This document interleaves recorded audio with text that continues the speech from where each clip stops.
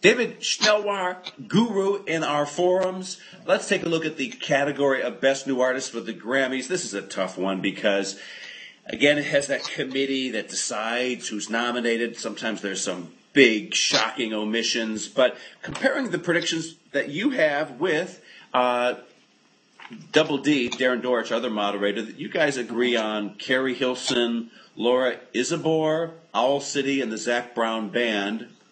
Oh, he agrees about Owl City. I didn't know that. Okay. Yeah. Where you disagree is you're going with Demi Lovato? Yes, Lovato. And he's going with MGMT.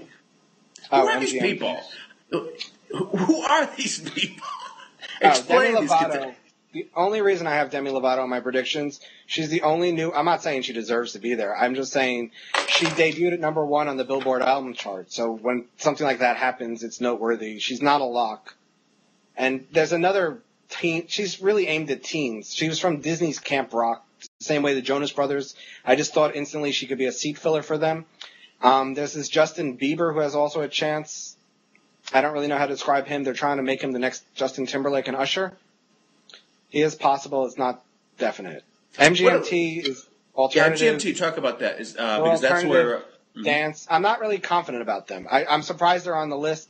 They are possible. I mean, the Best New Artist race, they have thrown curveballs where we say, like, who is that? Like they did with Lettucey, and they did with Susan Tedeschi, and they did with Imogen Heap, where we had to look them up afterwards because they might be, like, too new to known. But this is the weakest This is the weakest and bleakest that since I've been following the Grammys in the past 20 years. It's anyone is possible. Well, we say that every year. There's no block. I know. Here's what I'm going to go out on a real limb. I mean, because you know the Grammys, this is quite a limb. I'm going to say David Cook will be the 5th nominee on my list. I'm going to agree with you on 4 of the other 5.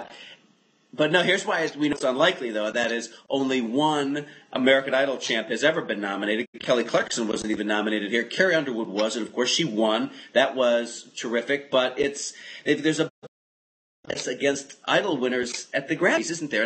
But I think that David Cook is close. He was a musical guest on Saturday Night Live this past season, this year, and to his videos on video, it is very possible, and it is a weekend here where he could in. He's not a lock. I agree with you. He is very possible. And do you have the rest of my possibilities on that list? Oh, Owl City has currently the #1 song. But hold on, David. Hold on. Stop right there. There was an audio problem. Go through. Give us your David Cook answer again. Oh, okay. David Cook is very. Do it again one more time. Okay. Tell me when. No. David Cook is very possible. He was a musical guest on Saturday Night Live this past season. He's had 2 videos played on VH1. He is on Adult Top 40 and Adult Contemporary Radio. It is possible. It's a weak enough year where he could sneak in. He is not definite, though. He's not definite. Here's who else is on your list of possibilities. I've got the notes here. David doesn't. You've got Carolina Lyer. Yes. Melanie Fiona, Aaron McCarley, Asher Roth, The Script, and the Ting Tings.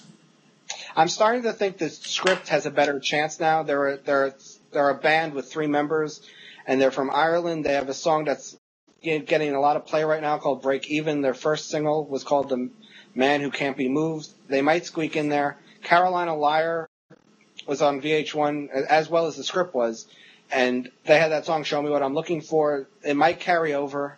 I didn't write Gloriana. They're another country group, but I think Zac Brown Band is actually the only lock.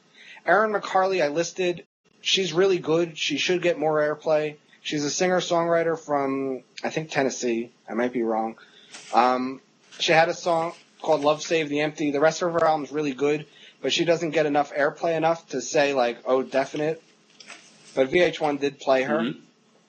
Mm-hmm. This Melanie Fiona is, I assume, R&B, but this Laura Isabor has more of a chance than her because they nominated other jazz-related R&B-like artists in that category in the past.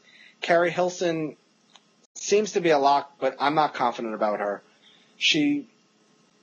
she had a song that was pretty big with Neo and Kanye West called "Knock You Down," and she had 2 other minor hits. She's a songwriter and written songs for various artists. She collaborates with Timbaland a lot. A lot of people in the forums think she's definite. She is very possible.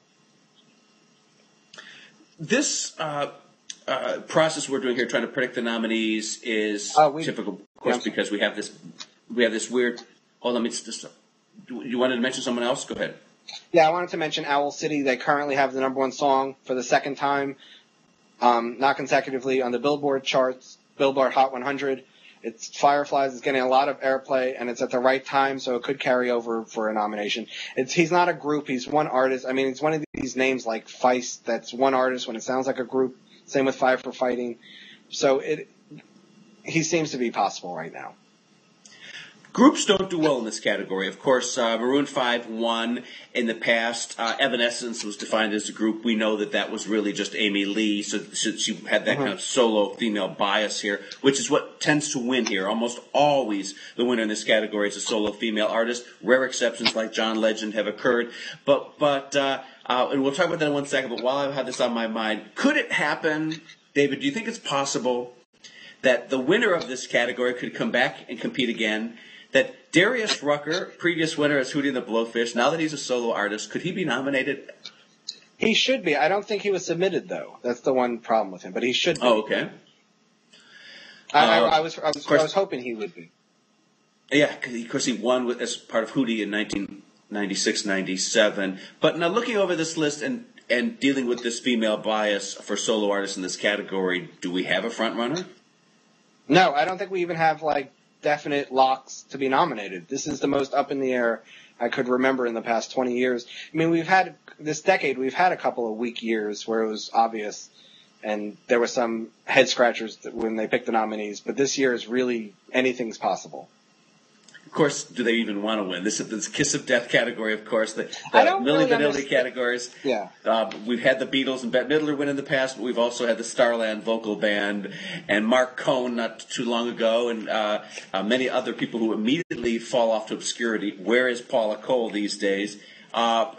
So while it's considered one of the 4 top awards at the Grammys, it's not always the best one to win.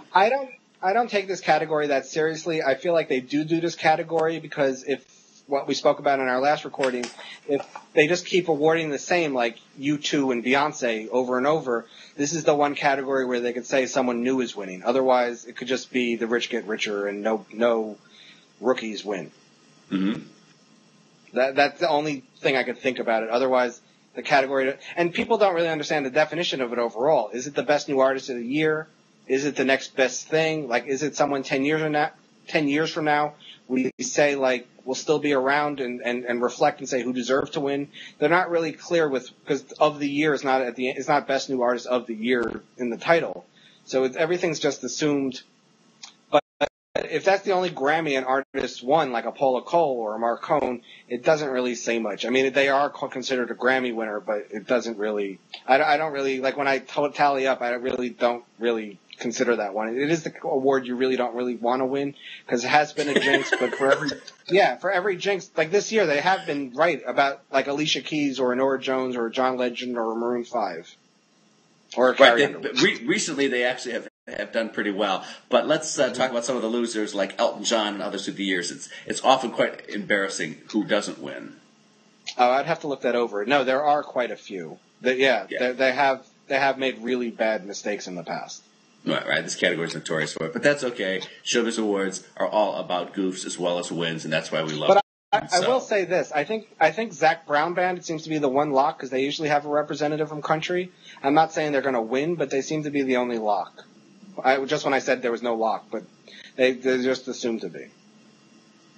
Okay, thanks, Dave.